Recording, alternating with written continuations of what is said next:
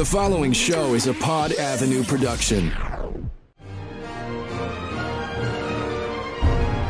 You are cordially invited to have dinner with the King. Pull up a chair and join WWE Hall of Famer Jerry the King Lawler and Glenn Moore. Enjoy. Hey, King, how are you? Glenn, I'm doing great. And I'm about to be doing even better when we get some of this delicious barbecue down my mouth here. Now, I want everybody listening, this is the first episode of Dinner with the King, that you are in Jerry Lawler's Memphis Barbecue Company in Memphis, Tennessee, and you're invited to listen to all the wrestling stories, behind-the-scenes stuff from the Attitude Era, from Memphis to even now with Jerry the King Lawler. So pull up a chair, and that's what we have, kind of like the ambiance, the background noise that we have, because I want you to picture like you're having a meal with the King and having some great barbecue. Yeah, and if I get any of this barbecue sauce on you, you need to have a napkin handy because I'm not a real neat eater when I'm diving into a slab of ribs here. But yeah, that's one of the things we want to do here, Glenn, and for a couple of reasons. You know, there are a lot of podcasts out there, people sitting behind microphones and trying to dish out all the dirt that they can on wrestling and everything. In our case, though, I want to make this a casual, fun show in the sense that, it's just going to be me and my friends over a meal conversing. And we're going to talk about all sorts of things on these podcasts. It's going to be a lot of fun. And the other reason that we're doing it for my new Jerry Lawler's Memphis Barbecue Restaurant, which is located at 495 Germantown Parkway in Cordova, Tennessee, is to give a cheap plug, just like like Mick Foley gives a cheap pop, and every time he's in a different town. And by mentioning the town, I want to mention the restaurant as often as I can because we're going to try to franchise these things, Glenn. We're going to try to get these Jerry Lawler Memphis barbecue stores all over the country, and I can't help but think that this show might help do that. Definitely, and. To set the stage, Jerry and I are not actually together. I'm in Cleveland and Jerry's in Memphis, but we will be recording some shows actually sitting down at one of your places and also your bar and grill on Beale Street there in Memphis. So but we want you to imagine like you are sitting with us at the table and having a slab of ribs, but also talking wrestling with us. And that's why we're open up to having questions from you. Every episode we'll be answering some questions from you on Twitter and from the email. The link is at podavenue.com/King. You can go there and submit your questions. Anything is on the table when it comes to the King and your questions. So if there's anything you want to know. Anything, Jerry. Wait a minute. Hang on, Grant. Anything? So I guess I promised you that before I agreed to do this, that nothing was off limits. Anything is fair game, right? Well, to an extent, right? No, I don't care. Doesn't matter. Ask anything. But then I'm the one that gets to decide whether I answer it or not. That's true. So did you ever think that you'd become a podcaster, Jerry? Oh, well, I realize that every day, it seems like every day, and today is a first for me, every day somebody else gets their own podcast. And, there are a lot of great ones out there. I've done a few podcasts in the past. I spent hours. I sort of got turned off on podcasts because I spent hours. The first one that I did was with Stone Cold Steve Austin, and I felt honored that he called me and, wanted me to be on his show, only to find out later that, these guys that have these regular podcasts have to call everybody. They ask everybody, or they run out of guests, so they're just constantly asking people to be on the show. I wound up being on Steve's podcast, doing it from here in my home for about 3.5 hours. And by the time we ended the conversation, I said, oh, my gosh, I'm so tired of podcasts. I'll never do another one. And it was just, it was it was like, I'm not going to say it was a bad experience, but it was just rehashing all the same stories that I personally have told about myself or heard about myself a million times throughout my career, so it wasn't really fun to do. And I haven't done another one. Even my good friend JR has asked me a million times to be on the Ross Report. He's got one of the most popular podcasts in the country. And I've avoided that so far. Not anything against JR, but just I got turned off to being on podcasts. And then I finally did break down because Chris Jericho was in Memphis and he came to my house, which made it a little more convenient to do. And we sat here at my kitchen table in my house and I did his podcast, and that seemed to go on forever too. You know, once again telling the same stories that I told on with Stone Cold. So to finally get back and answer your question, no, I never thought I'd be doing my own podcast. But you and I talked about this, and we assured each other this is going to try to be a different type podcast. I told you that I'm not going to go out there and hound my friends and beg them to be on a show with me and that sort of thing, because I know from my own personal experience, people hate to do that. They only agree to be on somebody's podcast just not to hurt their feelings or something like that, you know. So I'm not gonna put that burden on my buddies and call them and beg them to be on a podcast. We're gonna if somebody wants to be on, somebody contacts me, that's a different story. But we're going to, as I said, this is going to be probably a little different situation. We're going to talk about things that have happened through my 46 years? Yeah, I think of like 46-year career. Man, when I say that number, it's just like amazing. I can't not believe it that I've been in this business for 46 years. And, you know, things and how the business has changed and all of the different characters that I've come in contact with and help along with their careers and start different wrestlers in the business. You know, I just did a show this past week up in Northeast with Northeast Wrestling. My friend Michael Lombardi runs some great shows, independent type shows throughout the Northeast area of the country. And he had a show that benefited the Waterbury, Connecticut Police Department, and they really went out of, above and beyond. They drew a great crowd, had over 3,000 people on hand, and he had me there. He had Cody Rhodes there. He had, he had Kurt Angle there. He had Ryback there, and he had the Godfather there, and he had the great Khali. He had a huge, he had a star-studded card, drew a tremendous crowd, but and I got a chance to see some guys that I hadn't seen in a long time. One of them was the Godfather, and he called me off to the side and we're talking for a few minutes, and he said, King, do you remember that I had my very first match, the first match I ever had in wrestling was against you down in Memphis?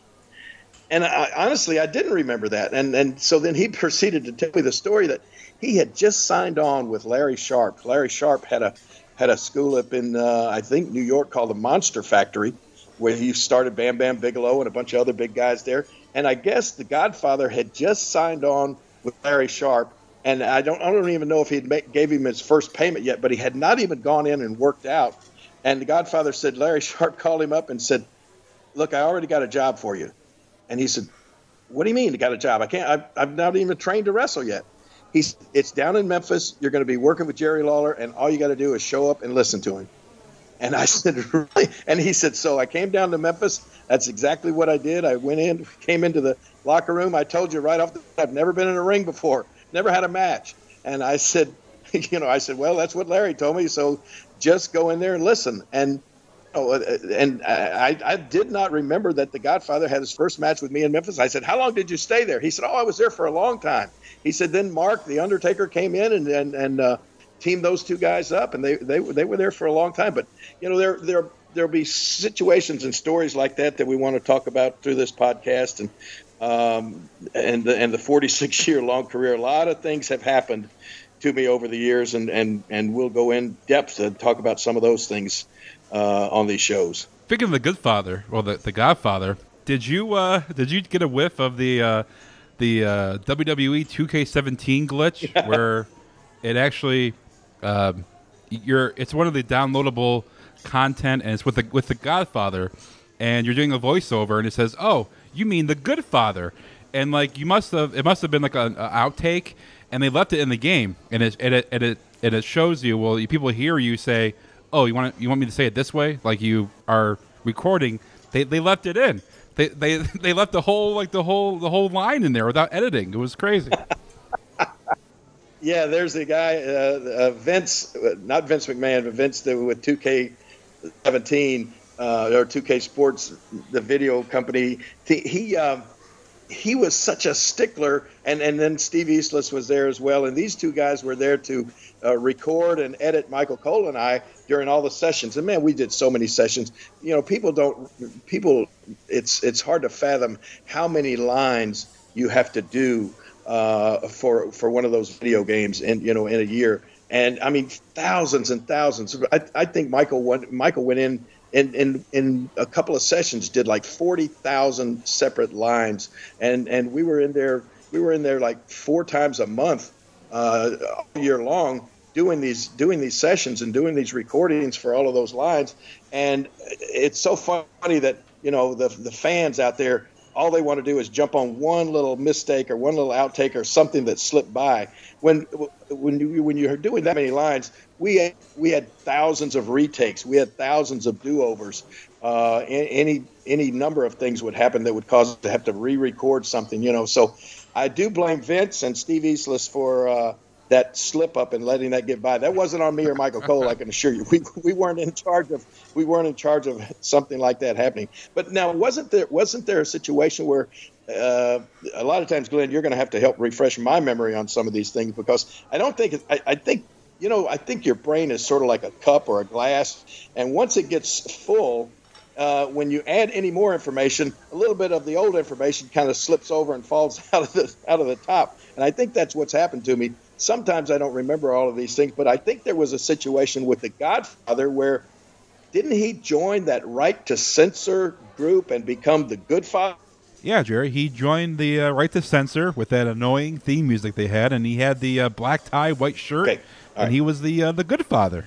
Yeah, well, that's some of the things we want to talk about. I mean, we will be able to have a whole show about my memories of just the situation we had with the Right to Censor. If you remember, that was with the cat, Stacey Carter. One of my third wife. I'm sure we can have a show about wives somewhere along the line too. But that was when I think they had abducted her and had her part of the Right to Censor, and that was a pretty memorable feud or rivalry there during the Attitude Era that we'll be able to talk about. And sometimes I go back, and that's one of the things that Godfather was saying at that show the other night.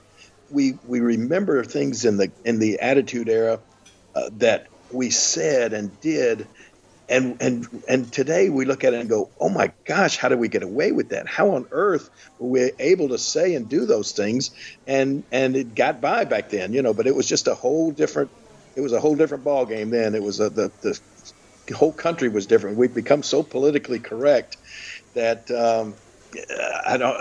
I think the people would love to still see that kind of stuff, but it just certainly won't fly as far as the WWE being a publicly traded company, and with all the big major sponsors that they have to be politically correct. Yeah, King, we can do 2 or 3 episodes on your girlfriends and your wives. That would be a multi-episode topic. Let me rethink that now that I hear you say that in real life. I don't know if that would be such a good idea or not. Check, please. No, just kidding. Social media would blow up over that, wouldn't it? Well, speaking of social media, King, you've been a little, we announced the podcast on yesterday, which was Tuesday, and then right after that, people were getting sniff of what you said on Raw Talk following the pay-per-view on Sunday, and you made a joke about Nia Jax, and some people, a few people on social media were tweeting at you, voicing their displeasure with a joke, and now you're a little bit of a hot water. You're not in hot water WWE, just with a few people on social media. Well, you know what? They need to get a life or get over it or whatever. I mean, first of all, you can't please everybody on social media. Now that with Twitter and all the social media, everybody has a voice. Everybody has got to be a way to be heard now. And anything that anybody says is going to offend somebody. And, we were talking about Sasha Banks and Bayley came on, and they were our guests, me and Renee Young. And then I was talking about the fact that Sasha Banks had gotten a victory over Nia Jax. And even Sasha Banks said something about, I was really fortunate considering the size difference. And so, me, hey, I'm a guy that I like to add a little humor to wrestling. That's been the thing that I've been known for over the years. It's not brain surgery out there. It's not life or death. It's entertainment. And so any chance I get to add I don't care if it's an old, a dad joke or whatever it is, a joke from the 80s or whatever, I'll throw a joke in there. And I was talking about the fact that Nia Jax is a big girl. I don't know any other way to say it. She's big. She's like Big Show big compared to the other females on the roster. And I said, Nia Jax is big. She's so big, she got hit by a car the other day, and it took 3 surgeons to remove it. Well, that's an old Rodney Dangerfield joke. It wasn't anything meant to that was saying that she was fat. And some people came on Twitter and said, oh, King making fat jokes about Nia Jax. Well, I never said the word fat. I don't think she's fat. She is big. And if you don't think she's big, go stand next to her. And so people are upset saying that I was making fat jokes. Well, anybody that used the word fat, that's on them because I didn't.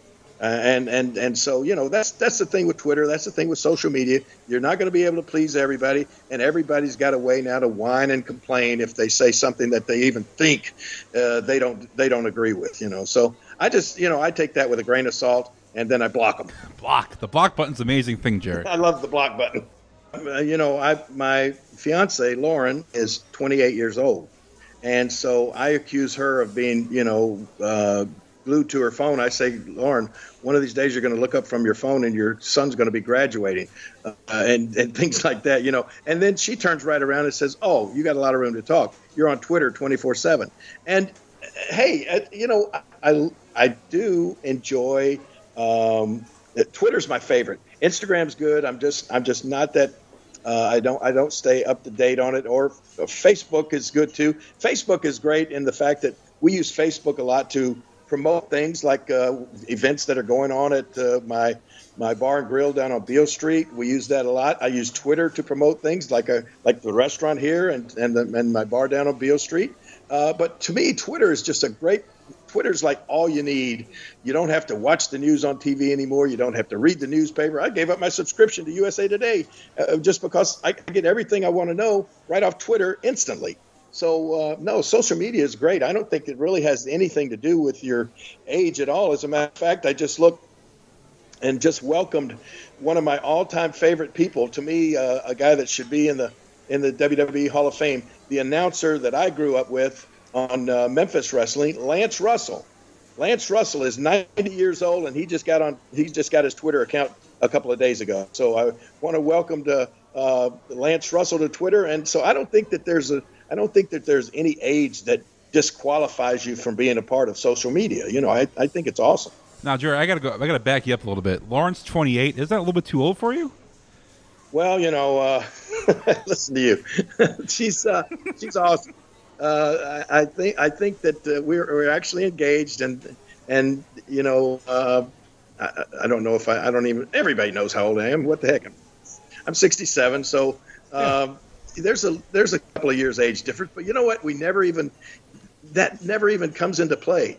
And you talked about my age, and I think anybody out there that is up in years will find one of the great things about getting older is the fact that your mind does not age. I mean, you can. It depends on what you want to do and what you do. You will still think that you're 20 years old when you're 60 years old, and I certainly do. I mean, I still think the way I did when I was 20, and I want to do the same things that I did when I was 20, and I think that a big part of, as long as you keep doing those things, it keeps you from aging. We got softball. I've had a awesome softball team that I play on every year for the last 40 plus years as well, as long as I've been wrestling. I've been doing that. And, we're getting ready to crank up in a couple of weeks our softball season. And some of the guys said, well, aren't you too old to play softball? And I said, look, you don't quit playing softball because you get old. You get old because you quit playing. And that's the way I've looked at things all through my life as far as any kind of activities, and wrestling included. Like I said, I wrestled this past Friday night in Waterbury, Connecticut, and I'm going to be and it's nothing like going out there and throwing a drop kick and hearing a crowd of 3,000 or 4,000 people chant, "You still got it." It's awesome. And I've got a wrestling match coming up this coming weekend here in Middle Tennessee, and I still wrestle at least 4 or 5 times a month. So I think it's one of those things that if you ever stop doing it, then you get old. And so I've not stopped, and I'm going to keep on doing it. And how did we get talking about that when we started out talking about social media? All right, let's get into the meat. Let me get a bite of one of these waffle fries. Yeah. Listen, when you come into there, you got to try the sweet potato waffle fries. They have powdered sugar on them. We serve them with a little bit of hot syrup, and it's just an amazing side dish. Oh my gosh, they are so good. Ooh, it's like eating a funnel cake at a fair or something like that. It's really, really great. All right, now, King, let's get into the meat portion of the show. The meat portion is we have ribs, wet or dry.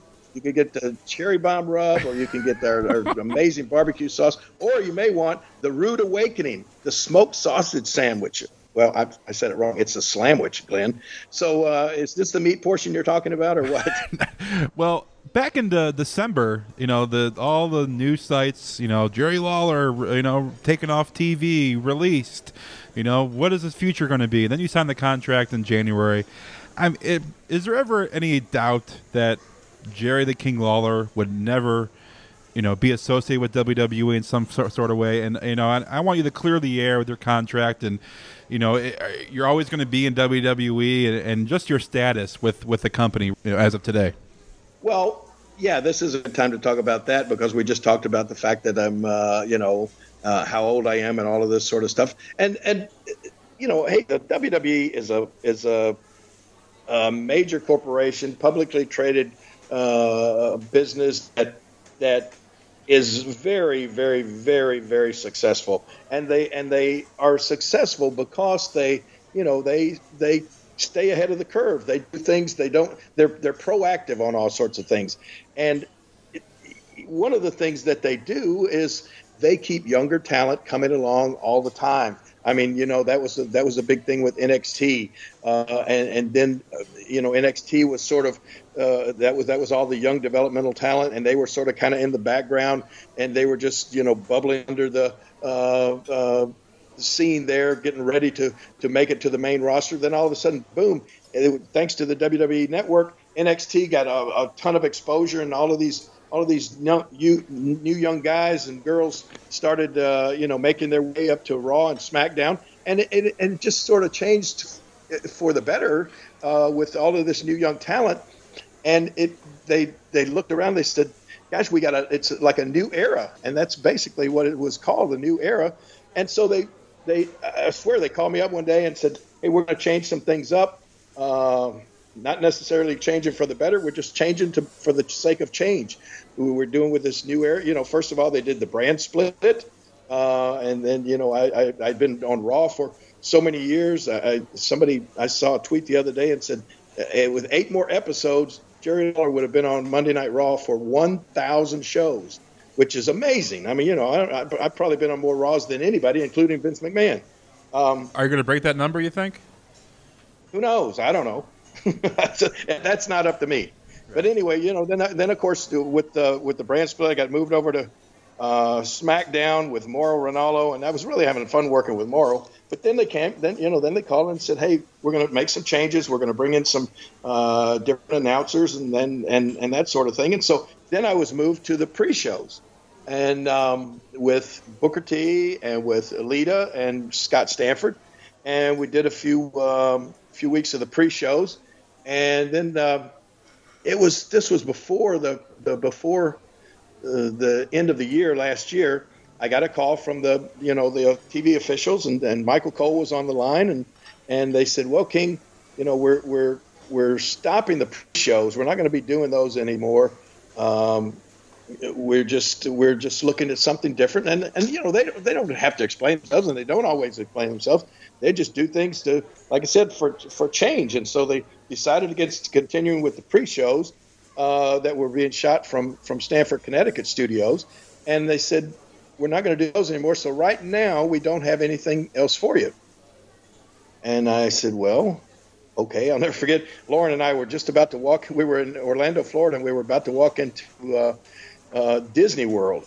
And I stopped and I take this call, and they said, "We don't have anything for you right now." And I said, "Well, what does that mean?" And they said, "Well, we just don't have anything for you to do." And so, I mean, that was their way at the time, I think, of saying that I was being released. and you know, it was just one of those really awkward moment.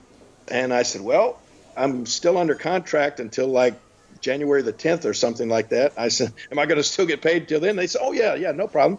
You're still under contract, and you know, we'll just get back with us, and if you can think of something else or whatever, you know, we'll talk again.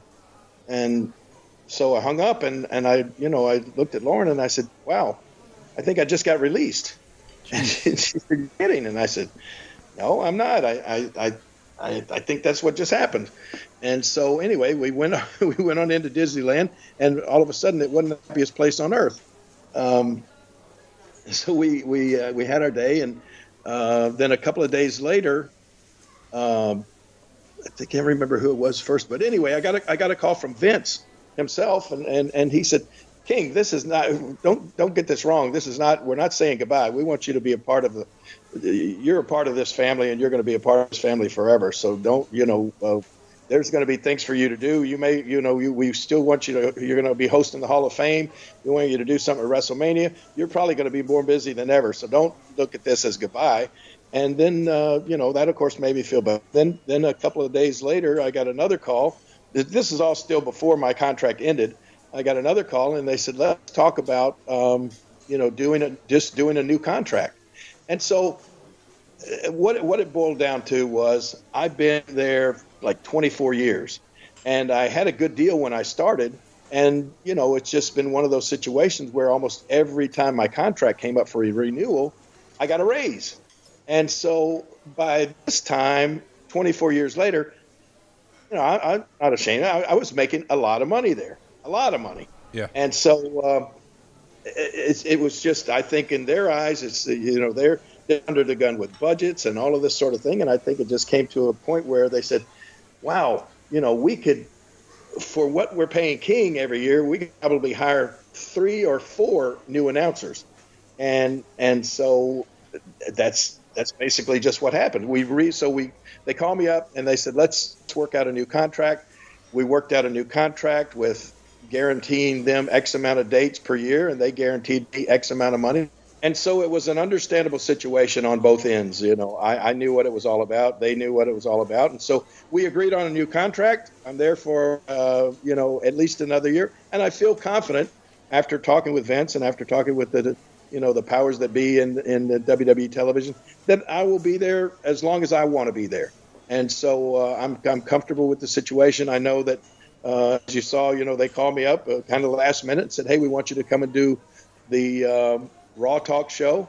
And then, of course, I'm going to be hosting the Hall of Fame show. And then I understand that they want me to call a match at WrestleMania and maybe do WrestleMania pre-show. So there's going to be a lot of stuff. And I'm afraid it's going to be like Vince said, that I'm going to be more busy than I was before when my contract called me to just work one day a week.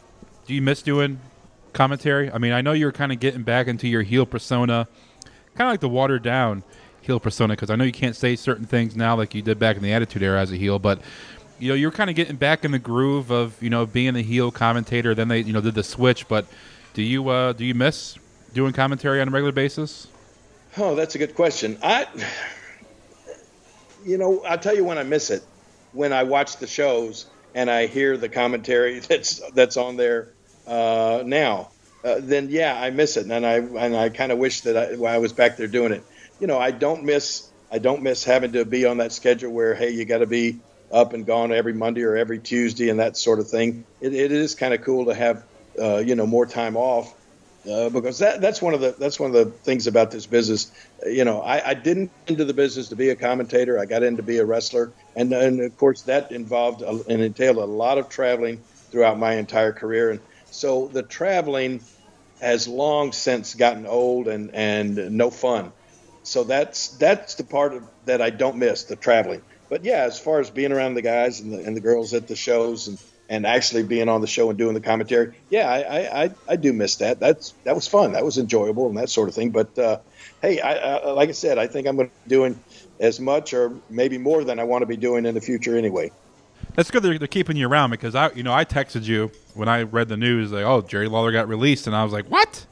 I was kind of surprised, but and see that once again is part of the that's part of the behind the scenes people, or the people that like to think know what is going on behind the scenes, and that was not really, that was never the case. I was never not under contract to the WWE, so I wasn't released. It was just a change, a change in my contract, a renegotiation of the contracts and that sort of thing. But that's what happens with social media, and especially in this business. People love to think that they know more than they usually know about things that are going on. You got the wrestling journalists out there that think they're breaking news when they're really just probably being told otherwise. Right. It's good that you're going to be at WrestleMania, though.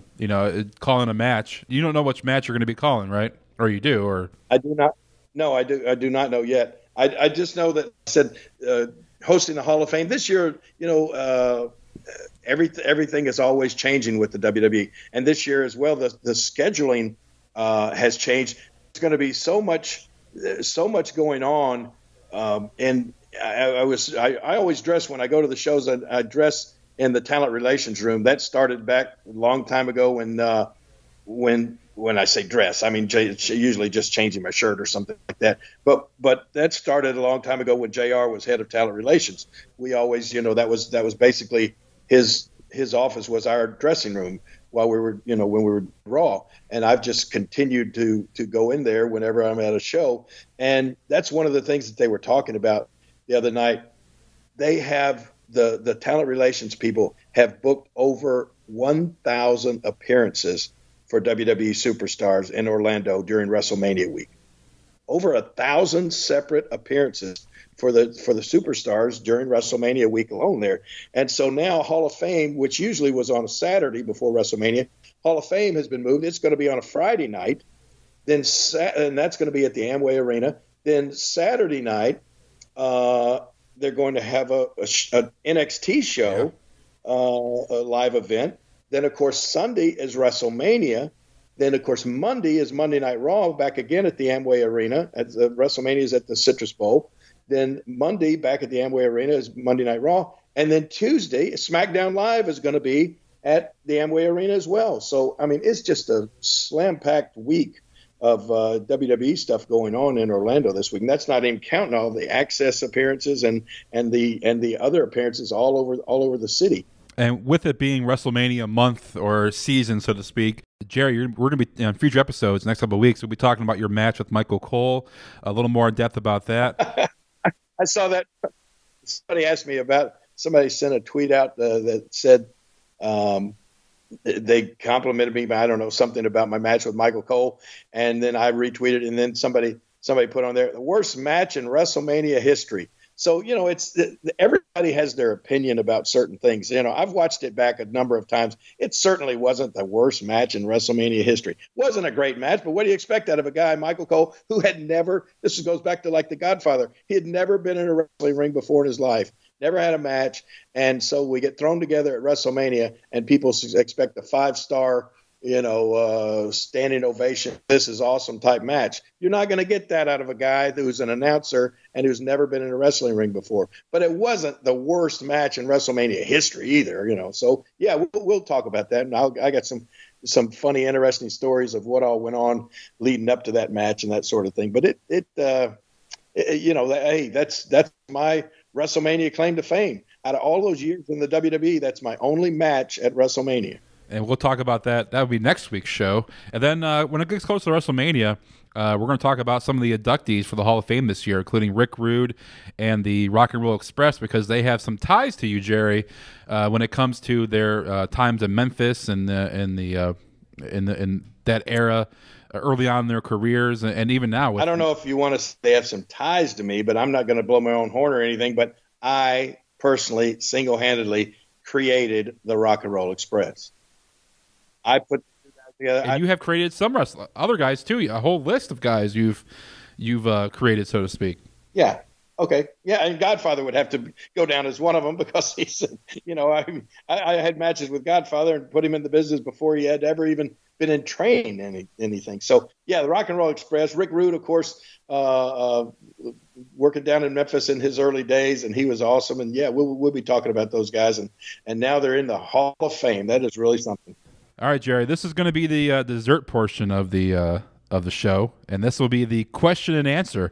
And like you said, we want you guys to send your questions in to dinnerwiththeking@podavenue.com. The link is at podavenue.com/king. And also, you can tweet at Jerry Lawler or at our Twitter account for the show, which is at dinnerwithking.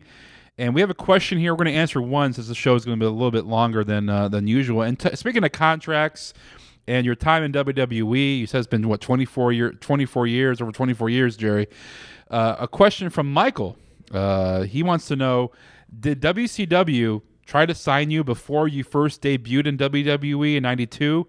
And what made you choose WWE? Well, the short answer is no, WCW didn't try to sign me before I went to WWE. And the reason for that was at that time, and when I say we, I'm talking about Jerry Jarrett and I still had a viable company going down here in Memphis and Nashville and throughout the Mid-South area. We were one of the few companies that survived the more or less takeovers of the territories back in the early 90s.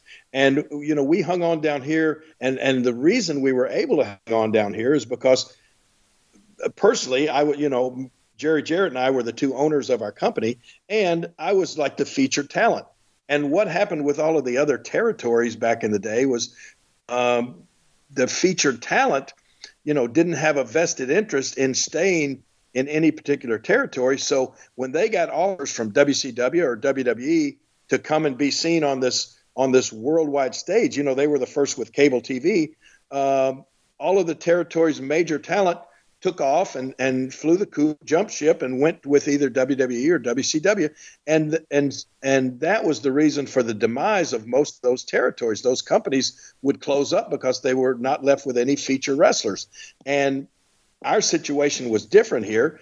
We survived and we hung on because I was the main guy. And so we could still bring in guys and work them with me, and we still drew big crowds, and we were able to stay in business. The thing that happened was, in I think 92, Vince McMahon finally made an offer to Jerry Jarrett, talk with Jerry Jarrett, and he wanted Jerry to come up and help run and help book WWE. And so Jerry accepted that, and then and the deal was that we could still keep our territory down here in Tennessee viable, and the WWE would start sending or basically using our Tennessee territory company as their, as their almost what NXT is now, as their area to develop, like a developmental area. So that's the reason Jerry first went up there, and then of course I went after that, and it wasn't a situation of a bidding war or wanting to choose to which ones we went to. It was just that was the logical move to do and work with WWE, because they decided that they would work with us rather than have us go out of business because there wasn't any talent here. They realized, and that was a very smart move by Vince McMahon at the time. They realized, hey, if there are no longer any territories left, where are we going to get new talent from? So we were able to stay in business, and I worked, I went up and would work Monday Night Raws with WWE, and then boom, I'd be right back down, still running the territory here in Memphis the rest of the week. So that's how that came about. And Jerry for a while was booking the shows there in the WWE. That didn't last long, but hey, I've lasted through all these 24 years, and our territory, our company in Memphis, stayed viable until I sold it in 1996 or 1997, actually. So, we were able to work out a deal working together with the WWE, and that's how and why I went there. Every episode, we'll answer some questions, and this is kind of like the introductory show, Jerry, and we have so many topics to talk about. Each show is going to have its own kind of topic. We're going to talk about your heart attack back in 2012. We're going to talk about Jackie Fargo. We're going to talk about the old-time Memphis, the PG era versus the PG-14 era, the Attitude era. We're going to talk about Macho Man, the Hall of Fame, running for mayor, your Wimp Busters, commentating, meeting Vince. It's going to Andy Kaufman, Superman, Batman. We're going to have a ton of different topics. and we welcome your questions for each and every show. But with that, King, we'll talk to you next week, and thanks for the meal, buddy. Oh, wait a minute. Who's picking up the check? Me? Gotta go, King. Glenn, come on. You get it. Gotta go, King. Glenn. Oh, man. Next week on Dinner with the King. There's a big story behind that. Actually, that's why I was kind of excited about the situation there on SmackDown Live a few weeks ago, getting to have the interaction with Dolph Ziggler, because since the heart attack, I have been on what the WWE has called a no contact list. The preceding show is a Pod Avenue production.